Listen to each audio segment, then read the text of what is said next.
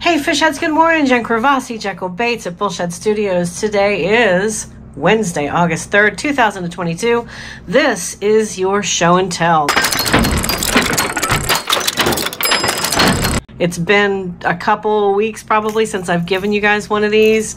We've got a lot to go through. I also have iCast to recap for you. I wanted to kind of give that to you in a perspective from a painter's point of view, what people look for in the industry, what's going on with the industry, and first and foremost, why it's not open to the public. It's kind of like a big reunion for the business-to-business folks in order for them to place orders and catch up with their buyers and sellers and industry pros and all kinds of stuff. So we will go over that in a separate video. But today, I'm going to go through the pieces that I've got right here in this big pile of orders that I've been working on. Now, these orders should be out by the 5th of August, which is Friday. So let's get into what's going on here. I'm going to talk about a couple of different things. I'm going to go through these little craws. It's been a while since I've been doing crankbaits, but a lot of you guys missed me doing crankbaits, and I have a whole lot of fun doing them. So here's some of the patterns that I've been working on. Just kind of kicking it back old school, old school, old school. Just wanted to give you an update that yes, I still do them, and I still do website orders. These came off of the clear coat rack this morning, so I haven't dressed them or cleaned them yet. So this is the way they look when they come off after I get the hangers off of them. And then they get dressed up and shipped out. I do have a couple of these extra available that I'm going to drop down to the website at some point this week. Might be today, might be Thursday, tomorrow the 4th. We shall see. But some 1.5, good knocking sound. It's got a large BB in it and then smaller little metal BBs in there. We've got a Texas Pete. You guys have seen that a lot. That's also going out the door in an order. Baby bull shad, 3.75 inches, half an ounce. Takes a size 6. Little swim bait. Good fish catcher. This pattern here, lots of fun doing it. Again, I've been doing more for tournament anglers in the last couple of months and a lot of website orders. And this goes out to one of our tournament anglers who is obviously smallmouth fishing. Bright, bright, bright colors, almost like an electric chicken color, that hot pink and yellow on the belly. Asked for a few spots. And then I've got some color shift. If you look across the top of that bait, it's purple. And then it shifts into that really cool metallic blue. But nice little dotted electric chicken shad. And we got 6 of those, so I'll set these off to the side. So I try not to lose my place when I go, but a lot of the times there's just so many of these patterns to show off. And then I did it also in this single knock vertical jigger, this fathead, which also I love fishing. This is a great color to rip off the bottom too, because they're going to see that blinding yellow. They will see that. Obviously it's more subdued underwater. Your pinks and reds kind of fade, but you get that great knocking sound, a little bit of flash off of that color shift blue, and in the eye. So great pattern. Smallmouth spotted bass, absolutely destroy that pattern. Talked about on Facebook and I think Instagram briefly yesterday, putting together bundle packages for you guys, like bait bundlers. I know the economy has been less than desirable as of late, so giving you guys some stuff that you love to fish, the patterns you love to fish. Obviously this is a version of deeper, darker thread fin, like that dark sleeper color shad, in a wigglewort, a fathead, and a baby bull shad. So we're going to figure out some price points for these, make them affordable for everybody in our downturned economy, which hopefully will turn itself back around shortly in a couple of months with any luck. A lot of you guys were asking what kind of pattern this was as far as the stenciling on this. It's super clean. I do love this stencil. This is from Anarchy Model UK. One of Brian Best's Hex. I think this is the Hex Mini, the 33. Brian, correct me if I'm wrong in the comments. But gosh, that's just so pretty. That metallic just shines, and that chrome. This is actually a decent chrome. The chromes that we use have a tendency to dull when you're adding clear coat to them, and that's common. Kind of turns back into a silver, but this almost pulls it off. It's some of the closest that I've gotten, and I will leave a link in the description below as to where I got that chrome. And then that is the baby bull shad in the same pattern. So yeah, bait bundlers, 3 packs, gonna come up with a price point and randomly drop them down to the web. Almost like a cow, those dairy cow you see. So fun pattern, almost a crappie imitation. Little spotted blood on the throat. Nice summer pattern, definitely good crappie imitation. And I also have them here in the red-eyed version on the wake baits, little orange on the throat, and a little bit of, wow, there it is, that color shift across the back. And you can see that come in, comes and goes. So that's going to add a little bit of flash and pop to the bait, especially when it's moving through the water. Good pattern, great summer pattern, love doing them. Hot tunas, I haven't done these in a while. There have been some customers requesting the hot tuna pattern.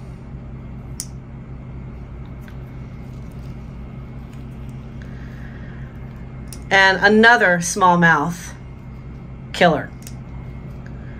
Hot tuna, obviously, for the bright pink that's on there. Just a ton of fun to paint. Getting back to my roots, enjoying it.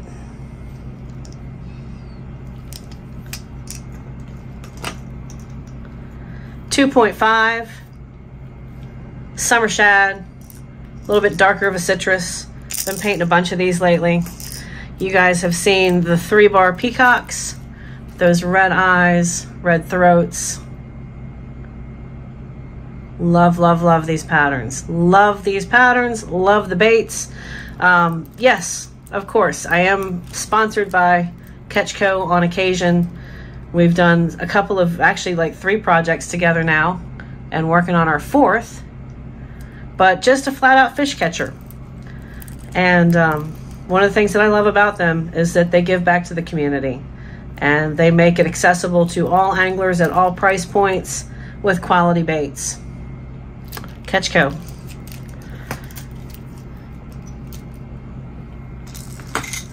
A little bit fancier on this 120 in a jerk bait.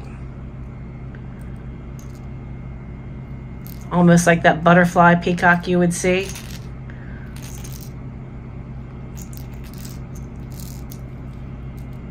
Again, beautiful, beautiful pattern. Love it. Do not remember if you guys saw the finished product of this or not, so I'm just going to run it through real quick.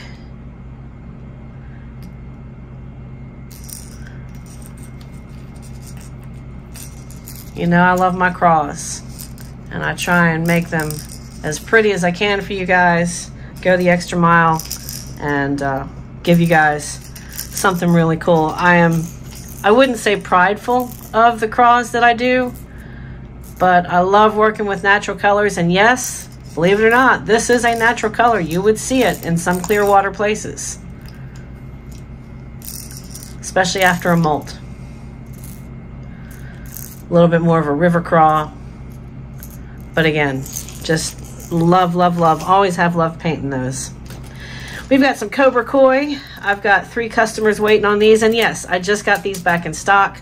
All of these babies, I have to wait on blanks to get here, so a lot of the times you'll get partial orders, and then as soon as I get more stock in, I'm painting them and getting them out the door. And yes, at my shipping expense. So in case you're wondering or you have any questions, reach out to me. Don't blast me, don't threaten me. I toyed with the idea of putting a voicemail on here, which was completely ridiculous and threatening. And that's going to get you nowhere, except for I know where you live and I have your order number and we can call the police. So that's as far as I'm going to go with that. It's a waste of breath to do anything else. But when you get partial orders and there's a reason for it, this is why I have to wait on planks sometimes, folks.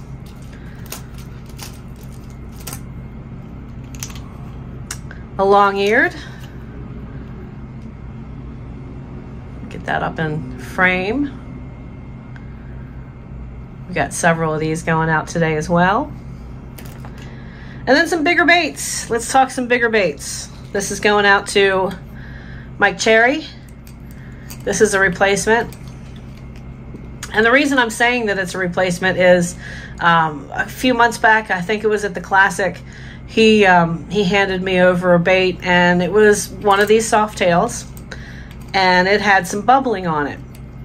There are circumstances beyond our control sometimes when we were having humidity issues because of production, where we'll get maybe a little bit of sealer that's trapped in there or a little bit of mold release that's trapped in there, even if we sand. Now, all that to say, if you leave these things in your rod lockers or on your boats or in a hot car all summer long, that's a buyer beware, because you can't really, like, anything can get ruined. I can leave plastics out in my car all day in the summer and they're going to melt. So be careful, be mindful of where you leave these. And the same applies to ABS plastic stuff. I've seen stuff blow out. It's just super hot temperatures. It's very difficult to guarantee that something might not go like you planned. But anyways, repainted him at our expense. So this is going back out to him. And again, I think this might have been an issue. I'm not sure where he kept it. It might have been kept someplace hot, but I believe that this also was a mold release issue. So if you guys do have issues, reach out. We'll help you out between Mike and myself. Two of these have been super popular for the walleye crowd up north. These blue lightnings. It's got the fluorescence underneath of it on these Duo 120s.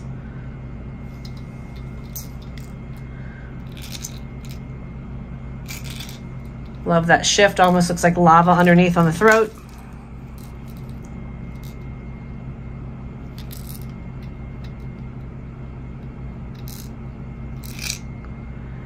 There's that. Two perch. I think I probably have shown this one before. But then we did the 9-inch in the same pattern.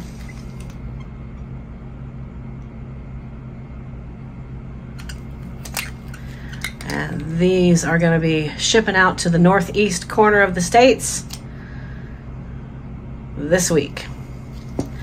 I know you guys have been looking at this baby bass over here on a bull shad.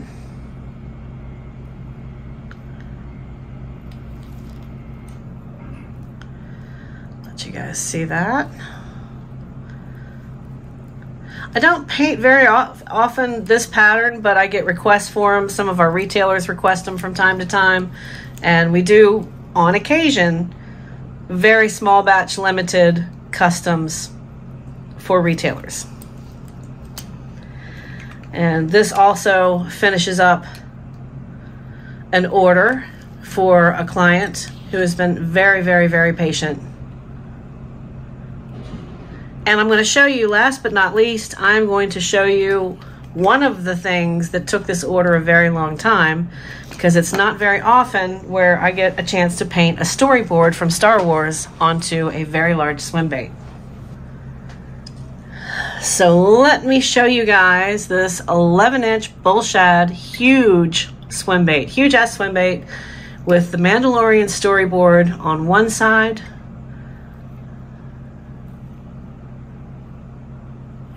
and then a Boba Fett scene with his ship in the background on the other. It is not often that a client will request something that's as complicated, because I have to use mixed media on this, so it means I have to clear it a couple of different ways and get the mixed media to stick. I know he's not going to fish this, but it does need to last.